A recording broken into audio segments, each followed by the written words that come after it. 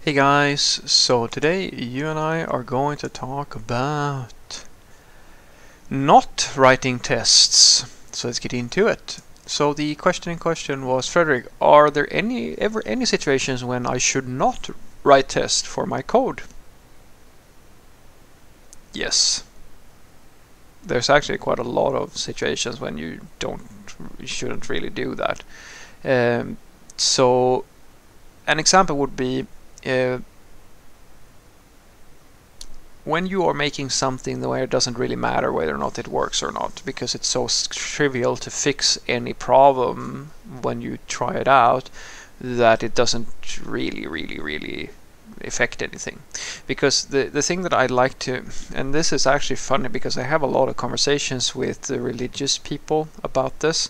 I actually had a discussion about this with my manager yesterday. We were talking about the situation where an ignorant person or someone who doesn't actually know how things actually work, they usually preach the doctrine of something like it's the absolute truth because they haven't done any real living or thinking themselves. And I worked with so many of these people, holy shit, a lot of people, and it's not just in programming, where you cannot actually have a conversation with them about the details or intricacies of anything from agile to test-driven development to functional program. It doesn't matter because you're just talking to a religious fanatic who doesn't actually understand anything about what they're saying. They're simply repeating the doctrine of what somebody else has said. And an example would be test-driven development or being test-focused, or like everybody who ever got into testing gets to be so passionate about it that you can't have a rational conversation about them with them. And so I like to ask them, why do we write tests? And you'll get all kinds of answers. But the real answer, the fundamental answer, is we write tests so that we know that the code is still working. That's it. That's the whole reason. And that fundamental realization should lead to that you understand that if it doesn't really matter if the code is working, or the cost of fixing the code is so low that it doesn't really cause a problem, that it breaks, or like it's not really important, then why have the test? It's like buying volcano insurance for me here. I guess it's actually funny, I saw that a few years back. My insurance covers volcanoes, so I'm very protected on the off chance that central Gothenburg erupts into flames. But it's really down to that exact thing. It's cost in investment versus cost, return on investment.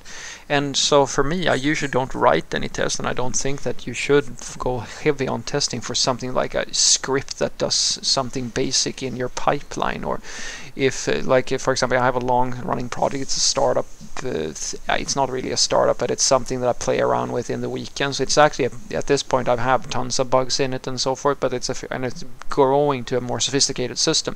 But the reality is that nobody's really using it. It doesn't really matter if something breaks because I'm the only person who uses it, and I can fix it as soon as it breaks, and it's not that often that I do break it. So why would I invest a lot of upfront into making sure that everything is working all the time? Because usually the reason why testing is such an important factor for people is because you have an end customer who's paying you to make sure that everything is working all the time. And if you don't have anybody who's paying you to make the code work all the time, then why the fuck would you care? If you think about it, there's a lot of stuff in the world that is based on exactly that thing. Practically our entire economy is not based around does it work or not, or does it do the job. It's around does it fulfill the expectations of the customer. That's what practically everything you do is about. Even as a software developer, that's why all of this grows, because high availability, all of that stuff, it comes from the fact that the customer doesn't want to see that good old 90s, 80s, 90s or screen showing website temporarily down for maintenance. That's the whole reason we created it. because we're losing money, or like the idea is that you're losing money during those down periods. And that's why we invent ways to make sure that the web is always up, or like a application is always working, etc., etc., because we want to provide an experience towards the end customer that is as good as possible. And if you don't really have a need to do that, well, then don't. I mean, nobody loses at all from the fact that you don't have any tests if nobody is using the code that, or no, if nobody cares if the code breaks because they're all capable of fixing it, or nobody's using the system, then who cares if there are tests or not? So what I want you to take away from this is that I don't think that you should write tests for like completely greenfield projects when it's like as a hackathon thing, or you're writing some shell scripts or something, or whatever you're doing in order to like copy some files or stuff like that, because the impact of it breaking is so minor that it doesn't really matter, and it probably very rarely breaks in the first place. And that realization is the thing that I think you should really think about.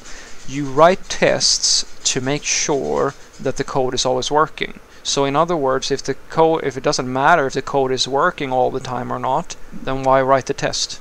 There's no point. And that is true for a lot of situations. In many cases, I will go as far as to say that the organic way to run a software company is to start off creating a hackathon proof of concept type of thing with almost no test. You just, because there's so little code, that you just produce the thing. Some code is so complicated that you actually have to have tests even for yourself, because the likelihood of you getting it right is so low. But for the most part, that you don't need any tests in the beginning, and then the system grows, it continues growing, and at some point you find that it's actually very difficult to do anything without breaking something else. That's the exact moment when testing, well, that's actually like you should have started writing tests a month before that. And then from that point on, testing should be the rule, because the system is now so sophisticated, or there are so many people depending on that it is always working, that mistakes are very bad for you and your business. Have a great day.